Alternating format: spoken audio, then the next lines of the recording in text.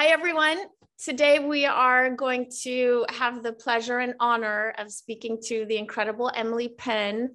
She's a female founder of an incredible philanthropic organization called EXXPEDITION. And at the beginning of the year, we launched a limited edition Baby Cheeks color called Mimi, where 100% of the proceeds went to Emily's expedition. Do you want to know how much we raised with this little Baby Cheeks Mimi? It's one of my favorite shades too. Do you want to know? It's also one of my favorite shades. We raised and donated $150,000. Oh my gosh. Your organization. We were really looking to support someone just like you. We want to hear your story. I want to hear everything. When I just finished university, I had graduated with a degree in architecture. So I very much thought that I was going to go and build buildings the rest of my life. And I wanted to get to this new job as an architect in Australia from England without taking an aeroplane. And so I started to look at ways to cross the Atlantic and the Pacific Ocean and came across this boat that was heading that way. It was a boat that ran on biofuel, a project to really prove the feasibility of renewable energy. And off I went and had the most amazing journey across the Pacific. Every morning we had to stop the boat and jump over the side for our morning wash because we didn't have any fresh water on board the boat. And I was there about 800 miles from nearest land, from the nearest human being. And I saw a toothbrush floating by, and then a cigarette lighter and a bottle top, and then these fragments of plastic. And that's when I started to realize how much of a problem plastic was. Started your organization. How many women? It's all women on your team, right? Yeah. So how many are on your team to go out on these voyages, and how long are they?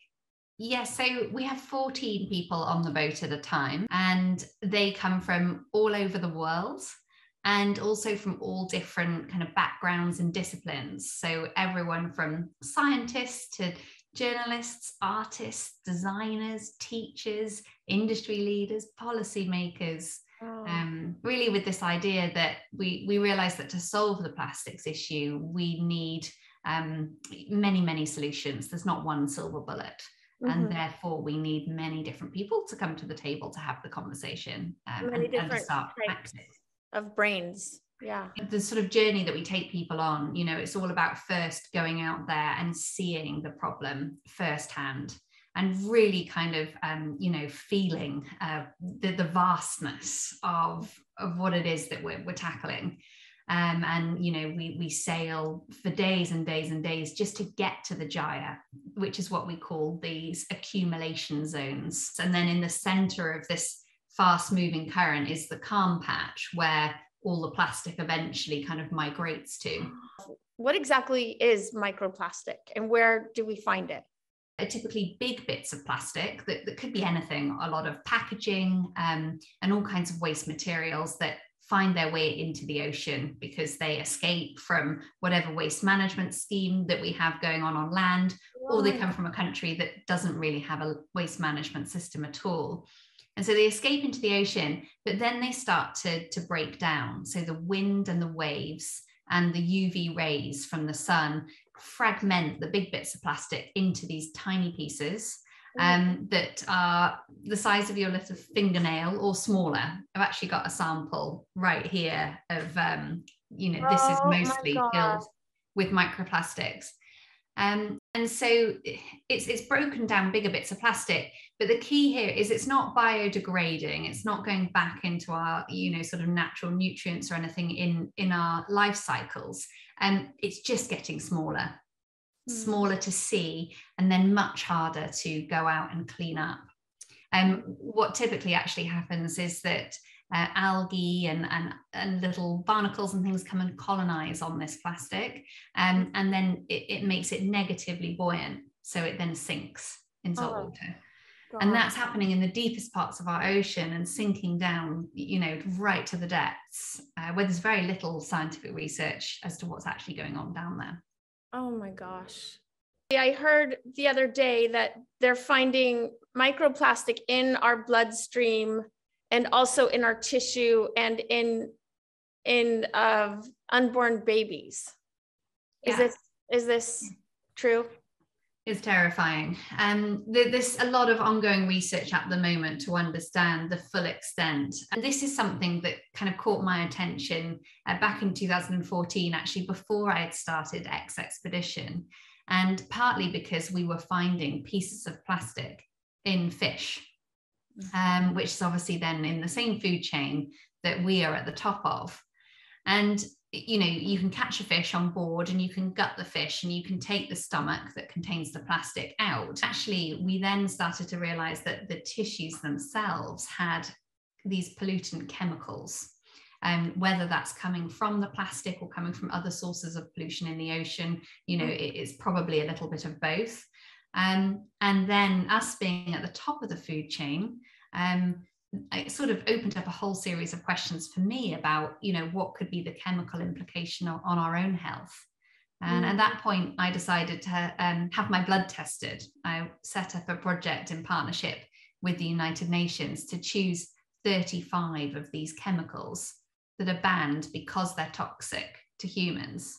Wow. And we found 29 of them in my blood. Oh, no way. Seriously? Some of them are carcinogens, and others are endocrine disruptors, meaning that they mimic our hormones and they stop important chemical messages moving around our bodies. So these chemicals during pregnancy are really bad news, because they can, you know, inhibit the healthy growth of a fetus inside us. But also we can then actually pass those chemicals on to our children in the womb when we breastfeed. And really that for me was the biggest driver of working with women, wanting to tackle this sort of female-centered issue with a team of women. And hence EXXPEDITION was born to find out more, both in terms of microplastics, but also these other chemical pollutants that we know are in our planet and in our bodies. That 9% of plastic in the world gets recycled, only 9%? Yeah.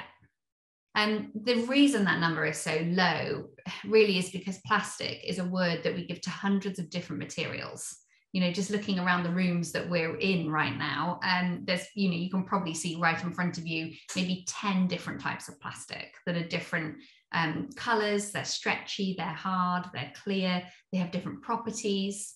And to give them all of those different properties, they need a different chemical structure. But when you recycle plastic, you can only take one type of plastic at a time to turn it into a good quality sort of second life new product. And of course, many products, something like a toothbrush, has got 3 or 4 different types of plastic stuck together that then make it impossible to recycle. Our Vital Pressed skincare powder is refillable, as well as our Lay Nude. So these two are refillable. So we're ultimately going to become completely refillable. I like so much that you offer solutions. We actually built the Shift platform. I love it. It's so great. Shift.how. And it's so cool. All of the suggestions that you have. What do you do, Emily, in your home? I mean, it's really nice getting tips from you, because it does feel like it's achievable. It is a lifestyle switch for many. And then, you know, you can just pick something and you can get started. You know, the bathroom is an area where we typically do accumulate a lot of plastic products. Yeah. And something like shampoo, you know, there is that sort of challenge. Well, how do you package shampoo without plastic? And what I love is when you see brands who almost flip the question on its head. And instead of how do you package shampoo, they say, well, how do you wash your hair without plastic? That's ultimately what you're trying to do. Wow. And that's where, you know, this sort of invention of a shampoo bar has really come from. You know, we don't need everyone to do everything, but we do need everyone to do something. And so once you've cleaned up your kitchen and you've cleaned up your bathroom and you've got rid of all the plastic from there, what more can you do? How can you use you know, your superpower? And is it, you know, the place that you work, or the household that you run, or are you just really good at making little Instagram stories videos? Whatever it is, use it. Story, you just inevitably feel like you want to help and contribute and participate in some capacity, because it's something that affects all of us, obviously. And gosh, well, you are incredible, Emily, with your work, and unstoppable. So it's really such a treat to talk to you, and so eye-opening. Thank you too, you know, for everything that Westman Atelier are doing, and, you know, really trying to push the bar in the cosmetics industry at what can be possible. And we absolutely need to have brands like yours that are really trying to push those boundaries and trying to use new materials that no one else is using, and you know, so that we can actually hopefully then scale these new solutions. So thank you for doing that, and of course for the donation to EXXPEDITION, which is going to go a really long way to supporting our community and the work that we're doing. Thank you so much, Emily. Bye.